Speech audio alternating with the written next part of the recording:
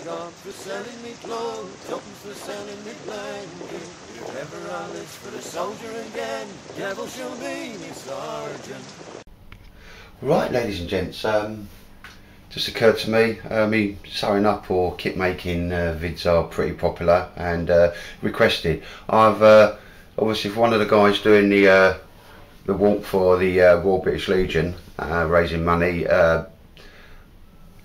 asked me just could I do a Laplander pouch for him for his belt. Yeah, no worries, of course I can. So I don't think I've done a simple flat belt pouch. I'm going to try and keep this as short as possible. So ladies and gents, what I started with is a I'm just going to make sure I'm in shot, hang on. I've made a few of these before. It's just a template.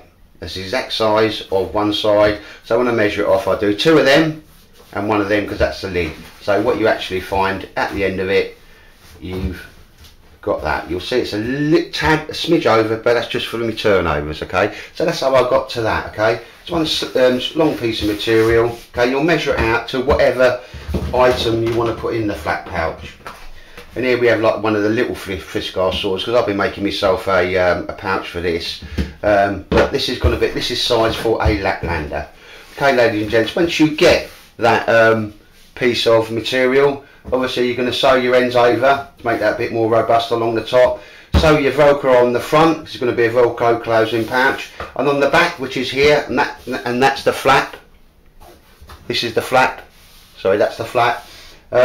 25mm webbing, okay, and it's been robustly sewn down, so you've got a normal belt loop, and I always like to have a low belt loop, so when your belt's through there, this pouch will move with you and not sort of be fighting against you, and when you sit down you can just shove it backwards. So literally you have to do that, and again, as with everything, you sew everything on the outside, back and front, before you start putting it together. So ladies and gents, so it's inside out. When I now go in there, it's not terribly difficult to do, it's just getting the time to do it, is mark up the depth of it, okay, inside out, all your bits out of the way, and I'm going to sew round there and sew down there, and once I've done that I'll bring you back.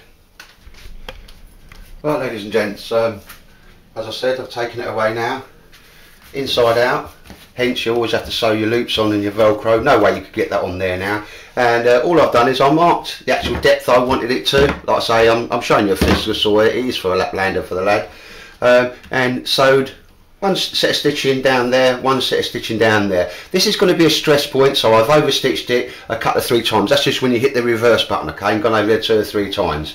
Now all I need to do is turn it inside out, okay? That generally requires some swearing for stress relief, so I'll bring you back once I've done that. Right, apologies for the neighbours' dog barking, ladies and gents. So I'll just turn that inside out now, and hence you can see you have to sew your bits on the outside.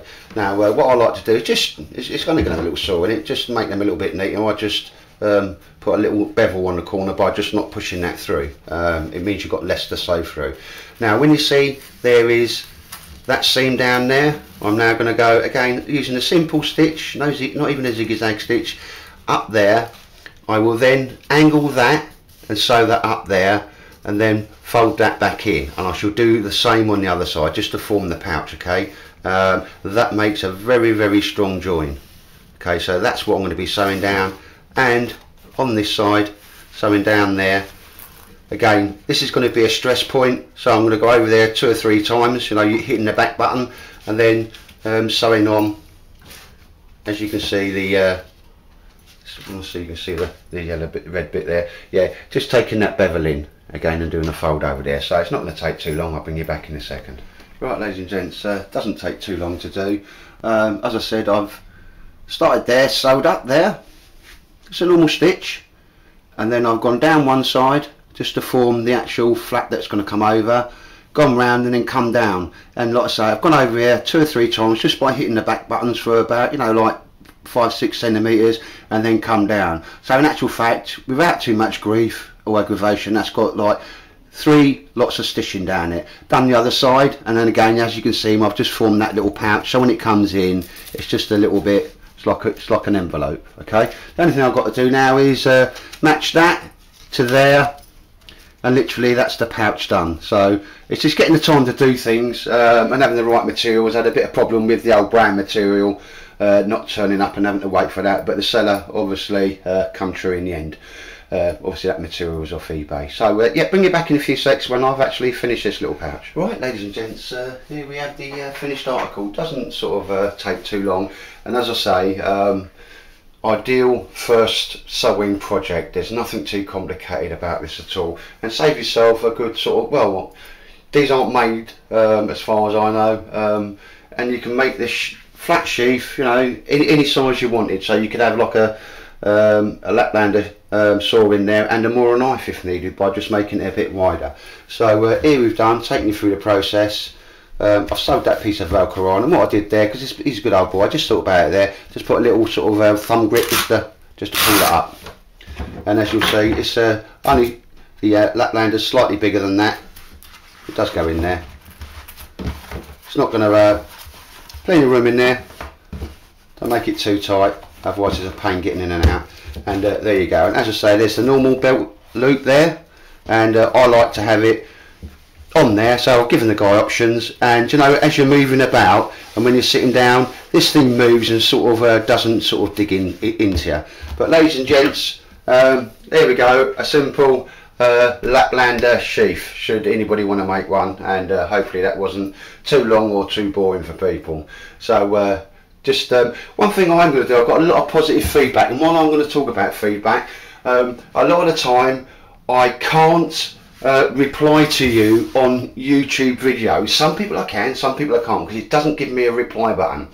Sometimes when I reply, hit the reply button, I then look back maybe a day later, and the comment that I know I posted to that person just hasn't been saved and it's not up there. So please take my apologies, okay? I will keep banging away at this until I can reply to everybody, because if you take the comment to reply, take the time to comment on one of my videos, I personally think it's only good manners just to reply, even if it's to ask questions or just say, cheers mate, appreciate your comments and watching my films. So ladies and gents, please bear with me on that. Right, I'm going to move you forward a little bit now, because on one of my videos I just made up a few what I will call, now there's the one I've got on now, there's no two ways about it, a little neck lanyard. And for me, you know, I'm a dirty smoker, so I'm always fiddling around which pocket you know, the lighter's in and all that type of stuff. So I've had one of these, God knows, it's got to be 3 years old now, something like that, and it's just quite simply, ladies and gents, a little slip for a little sort of disposable but refillable lighter. Two good ways, even if you don't smoke, always nice to have a lighter around your neck. When it's really, really cold, these lighters, ignitions, all your meths and that, all don't really want to work. If you've got this round your neck, ladies and gents, and this is against your body, and it ain't uncomfortable in any way, or, you know, just in front of your t-shirt, but underneath, maybe you sleep in a, I don't know, a snug pack jacket or something like that, it's warm. So when you get up in the morning, you ain't going to be doing all that, because, you know, the fuel inside's too cold. And guess what, it's always handy to have. You know, it could be everyday carry. So I'm just going to take, if so many people think, oh, what blimey, what a good idea, Mac, I'm going to take you through how I make one. So it's really, really simple. Now again, that's the finished size. So I'm going to make sure I'm in shot here. That's about right there. So a lip over there, and that's that lip there, okay? And then with that, I'm going to measure the length of the lighter, and then sew up there and sew up there, ladies and gentlemen. Not indifferent as to how I did that pouch, okay? So I'm going to put a lip there, sew it across, judge the right size for the lighter, which will be about there, and simply sew up there and sew up there, okay? Not across, obviously, because I want the lighter to go in there. I'll bring you back when I've done that. Right, ladies and gents, here we are. I've finished that now.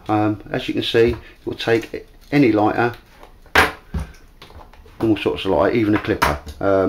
So all I did there was sew that back over, sew up and down there, and a little bit more down there. I did that with a little zigzag stitch, otherwise it was just normal stitching. Again, an ideal first project if you're doing a bit of sewing. And this is just normal 15mm or 2-inch seatbelt material. Go on eBay, 15mm webbing, comes up, okay? Little bit of colour coordination there in the fact that I've got some paracord round here. I think that's nice, the brown goes with the brown. I've done the 2 knots at the side there, just make sure I'm in. Yeah, I am. Okay, so you can see them just about the right. So I like mine just where my sternum is, and it's out of the way, but got the ability, and David showed me how to do that, just to put 2 different knots there. I'm not gonna sort of bore you with how you do it, but should the person want to, they can just adjust it so it's quite close to you, so when you're leaning over it's not dangling down, and it's always kind of inside your jacket. And generally what I like to do is just have that at the side, even if you've pulled it straight, that way it's there. You could possibly hide it in between there if you wanted it to. Let's make sure I'm in shot.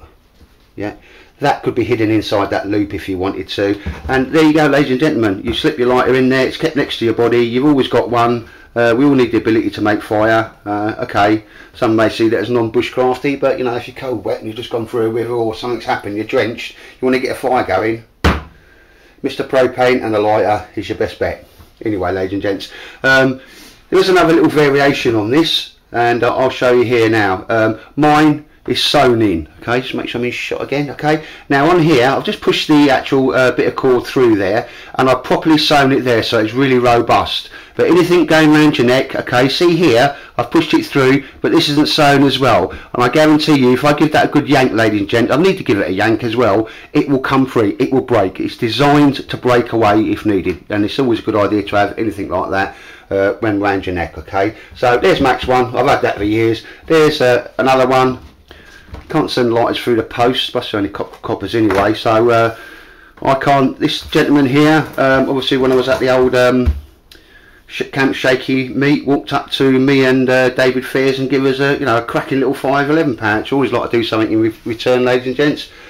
He's indicated, I told him, anything you see you want, job done, so I'll stick that in there as a little extra prezzy. Everybody could do with having a lighter on them at all times. So ladies and gents, there's a couple of little projects for you there, and as I say, I do get asked to sort of show how I make stuff. You know, the wonderful feedback is that the other day I watched Rob McKenzie, he's got one of these Kindles, couldn't really find the patch, they're 15, 16, 18 quid, so guess what, he got some black material, he's watched a couple of films, he's got a machine, he did spend a day down here with me, and we, you know, showing him how to use a sewing machine, and he built himself a cracking pouch that you can't get, like this stuff. Nothing I'm making here, I'm not robbing anybody or, you know, stopping anybody's income, because it's all bespoke, made to design. He made himself a cracking old pouch for his Kindle. So ladies and gents, I'm trying to keep it a bit short, but you know, like a lady's skirt, long enough to cover the object but short enough to arouse interest. So ladies and gents, I thank you very much for your time, and I take care to everybody.